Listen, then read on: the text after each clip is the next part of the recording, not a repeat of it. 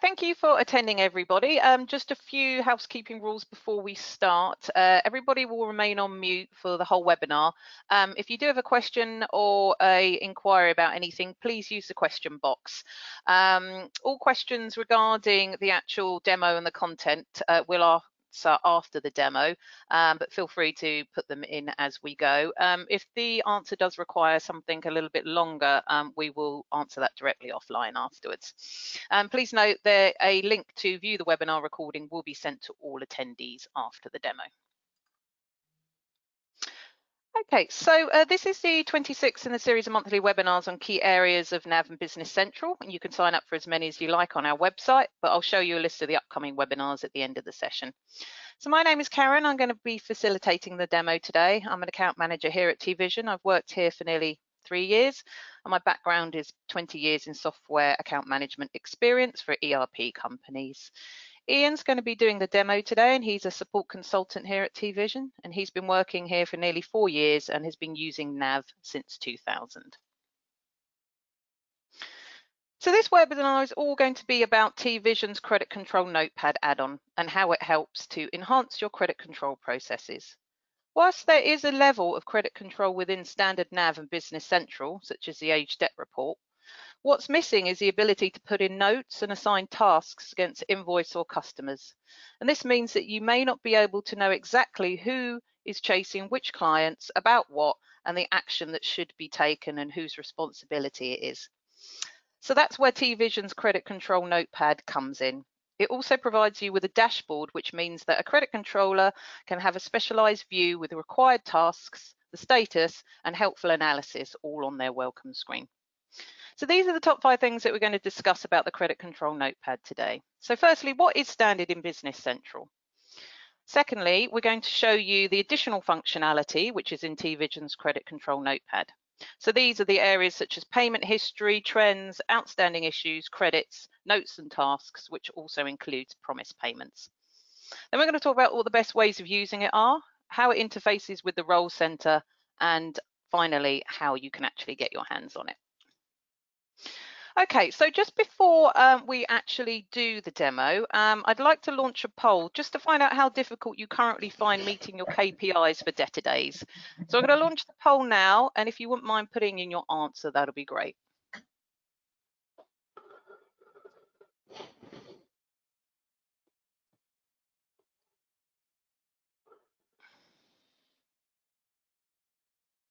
Okay, I'm just going to collect a few responses just to see what the answers are.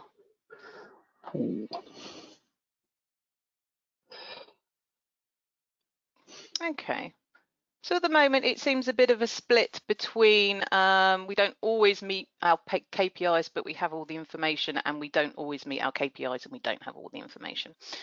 Okay, no problems at all. So now I'm going to hand over to Ian to do the demo.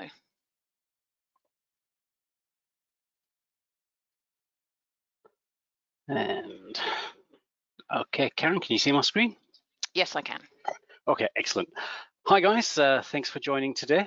I'm doing the demonstration today on Business Central SaaS.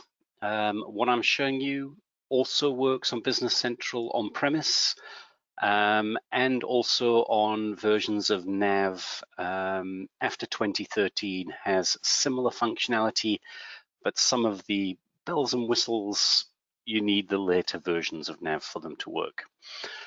The first thing that you'll notice, I've logged on to my system here as a credit controller. So that's the first thing that we offer is a new role center called Credit Controller, which has information relevant to your credit control department. So immediately you can see all of my actions and my menus are related to credit control, looking at customers, bank accounts, cash receipts, sales invoices, etc.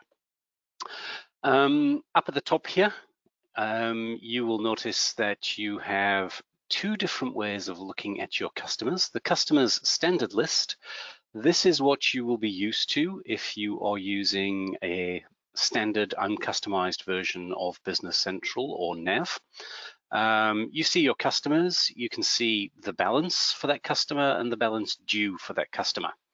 But that's pretty much all that it shows you. It doesn't tell you if there are overdue payments or anything like that.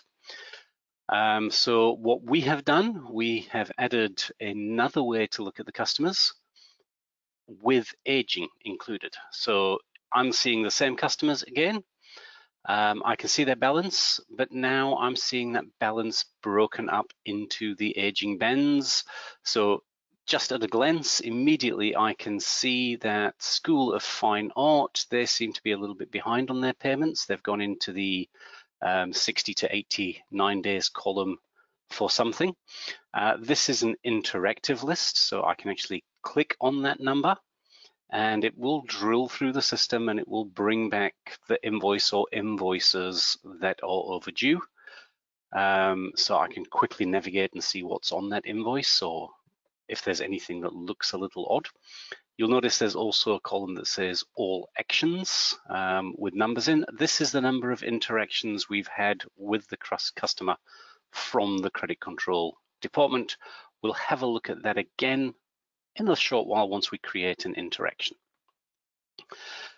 On the home screen, you'll notice there's some new tiles. So we have an activities, my actions, and this is showing me any to-dos with a customer relating to credit control that I need to follow up. And I can see I have 2 to-dos that I need to be following up on. And again, it's interactive. I can click on this and it brings me through into those to-dos so that I can have a look at them.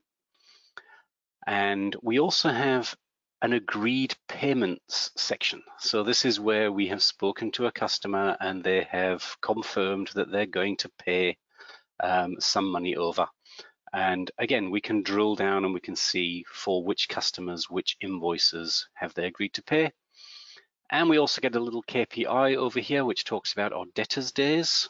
So most credit control departments have some KPI where they need to keep their debtors days below 30 or something like that. Mine's currently showing me 60, so my company's not doing too fantastic. And again, I can drill through and it will show me those payment histories so I can see where it came with those numbers. Also on my home screen, I have a list of my customers. So these are the customers that I'm responsible for, not every customer for the company. And again, I can see my customers, I can see their balance. It is broken down into aging bands. And this list of customers, it's fully customizable. So I can manage this list. I can add new customers, take customers off, and it becomes my list of customers. My colleagues, they would have a different list of customers. I get my key performance indicators over here. So at the moment it's showing me a cash cycle chart. So I can hover over any of these things. It will highlight the line in question. And I can see my payments. They're starting to tick up over here in the past month. And again, this is a customizable chart. If I'm not happy with this chart, I could look at a different view of the information. So I'm looking at my total receivables per month as we head into the future. I also have my report inbox if I have any reports that are waiting for me, and if I had timesheets to do, I'd be seeing my timesheets down here as well. So how does the functionality that we offer, apart from having a nice friendly looking screen that gives some extra information, we have the ability to record interactions with our customers. So we noticed a few moments ago that we've got one customer who's looking like they're falling behind on payments, the School of Fine Art. Let's go and have a look at this customer. And you will notice when I click on this customer, the view of the customer has slightly changed. So on Standard, Business Central, or Nav, you would still see this header information. You'd still see the address and communication tags. But also straight away, I can see all open transactions against this customer. I can see this invoice that's overdue. I can scan down this list and I can see that there are no payments that's still waiting for application. So I do know that this invoice is still outstanding. I can see that in the past, I have interacted with this customer twice, either by email or by phone. I can click on that and read those interactions. But let's say I've looked at this outstanding amount. I'm a little bit worried, and I'm going to give Alpine Ski House a phone call, sorry, School of Fine Art, a phone call just to make sure that everything's okay. I would create a new customer action. It takes me through a wizard. I'm contacting the School of Fine Art. I can specify which person at the School of Fine Art I actually speak to or spoke to. In this case, there's only one, so I'm going to speak to Megan. And I just fill in a few details about this phone call I'm having with Megan from School of Fine Art. It's a normal priority at the moment.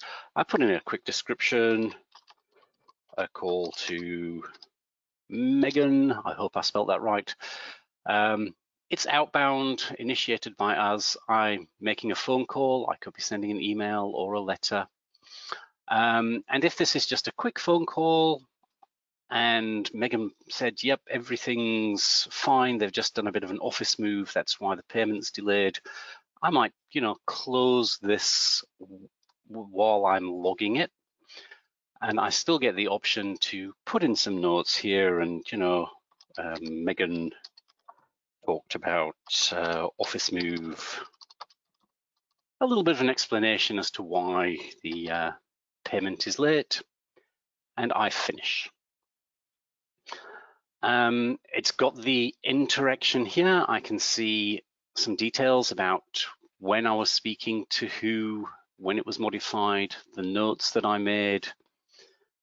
I've only got one line on this interaction because I opened it and closed it in the same step. I can always go back and edit that note and put in a few more details if I want. And if there's a particular document that we discussed, I can attach that document to this interaction so that the next time I come and look, I can see, oh, that's what we spoke about. So this is a very quick and simple interaction with this customer. And when I come back to the customer's code, I can now see there are 3 interactions recorded against the School of Fine Art. I can click on that. I can look at those interactions. Any one of them I can open up. And again, I'm back there. I can see the details of this interaction. So I've spoken to Megan, and you'll notice at the moment I have 2 open actions. A few weeks have passed and we still haven't received payments for this invoice. I'm going to speak to Megan again. So I will go back to that customer and I can record once again a new interaction with that customer, or I can even come down and I can choose it's this invoice I want to speak to her about. So I'm just going to make sure I've highlighted this line and I am going to create an action based on this actual invoice. It will bring me through to the same wizard again. I can record that I'm speaking to Megan in particular. And this time I've got a few more options here. It's not just a general conversation anymore. This time I've really hassled Megan and she's agreed that she will make payment by the end of the week, for example. So I'm turning this one into an agreed payment interaction. I can change the priority and make it a high priority interaction. It's put in the description for me that it got from that invoice itself, the 693680 is in there. Again, it's a phone call. I'm not going to close this interaction until I actually receive this payment. So I put in next, I put in the story, Megan agreed, etc. And I finish. Now I've created the interaction, but I have left it open. So you notice there's no closing line here. And there's the actual invoice that we spoke about that's been attached to this interaction. So Megan's promised she's going to pay by the end of the week. And now every time I log on to my system, I can now see I have an extra activity that I need to be aware of. And one of those activities is a high priority. I can click on these tiles and I can go and reopen up those interactions just to review what's happened. And you'll notice that my agreed payments have increased. I can click through on that and see what these agreed payments are. There's one from Ian, there's this one from Megan. If Megan makes payment this afternoon, I can come in, I can go to this interaction, I can close it so that it will disappear from my tiles. But you can imagine I might have a lot of these interactions with a big long list down here. So what I can also do at the end of the week, I can go and process, and I can ask the system to go and look through any of these invoices that are referenced in any of these promised payments. It will go and check and see if they have been paid and the payment has been applied to the invoice. It will automatically close all of these tickets for me that have been paid.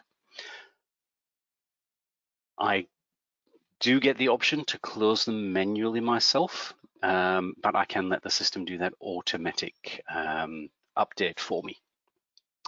The nice thing about this, if I go to that agreed payments, I can download this into Excel.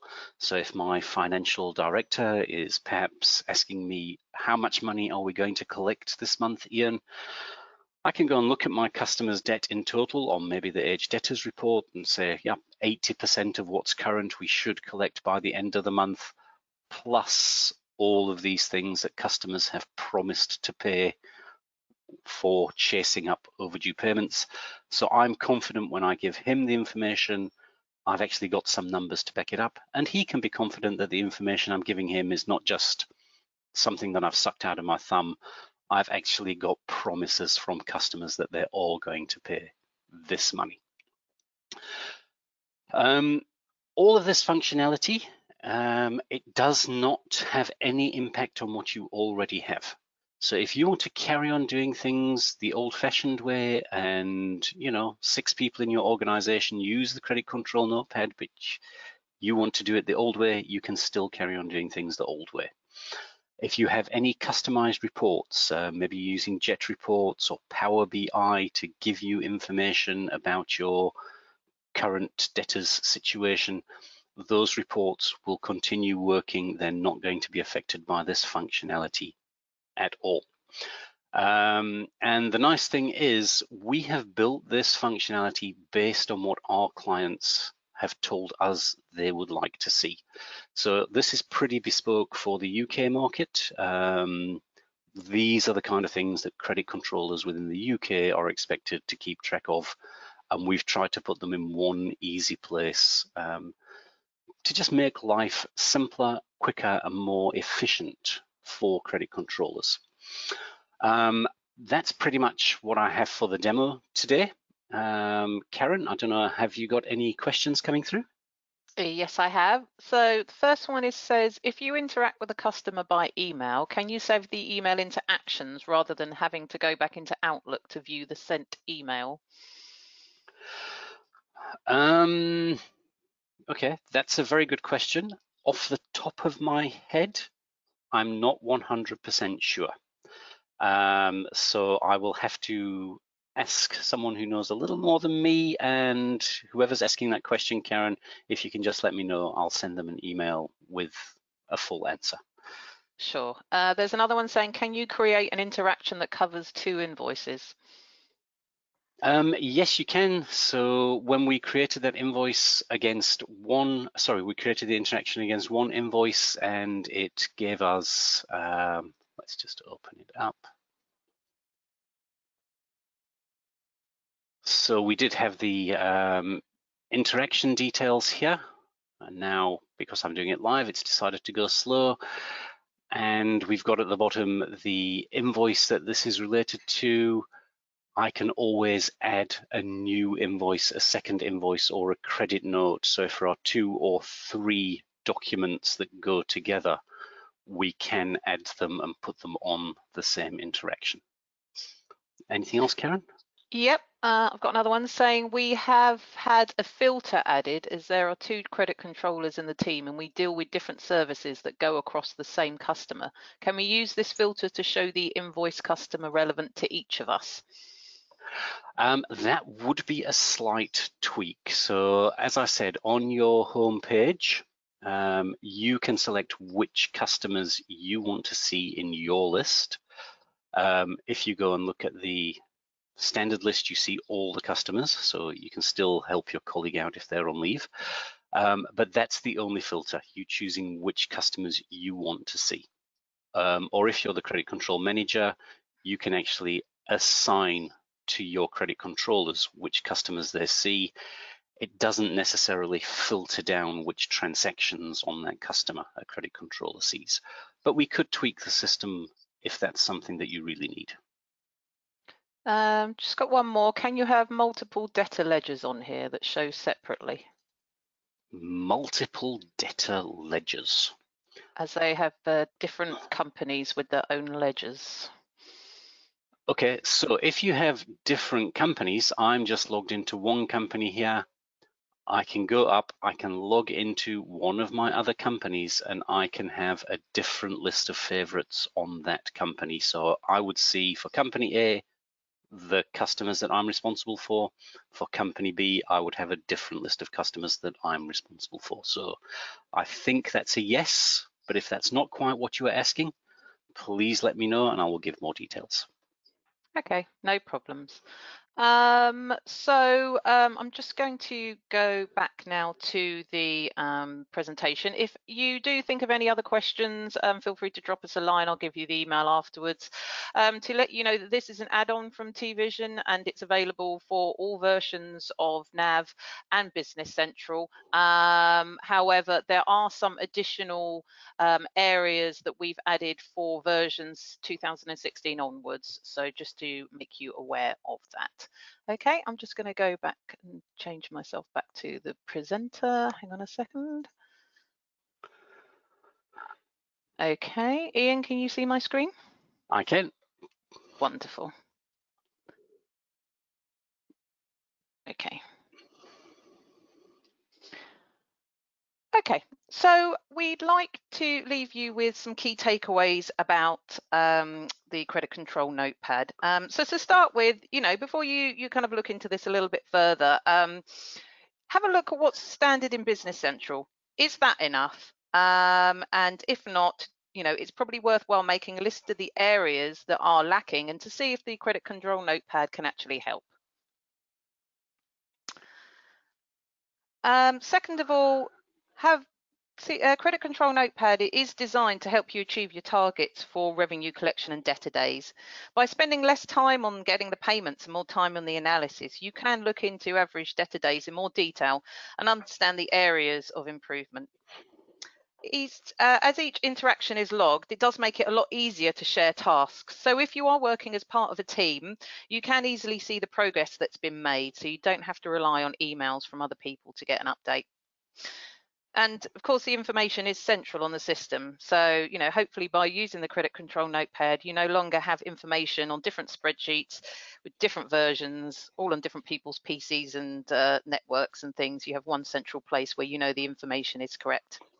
And as I just mentioned, some features are only available for versions 2016 onwards, such as promise payments, for example. So if you are on an older version of NAV and credit control is a major area within your business, you may want to consider upgrading to the latest version of Business Central on premise or moving on to Business Central software as a service. Okay, so we hope you found this webinar interesting and informative. As mentioned, this is the 26th in a series of webinars, and we'll be sending out emails soon to register for the next one, but we'll also put a reminder about the webinars in the newsletter as well. So thank you for attending. When I close this session, a survey will appear. It would be great if you could respond with any feedback, but if you do have any further questions, feel free to email them to me at marketing@tvisiontech.co.uk. Thanks very much. Thank you.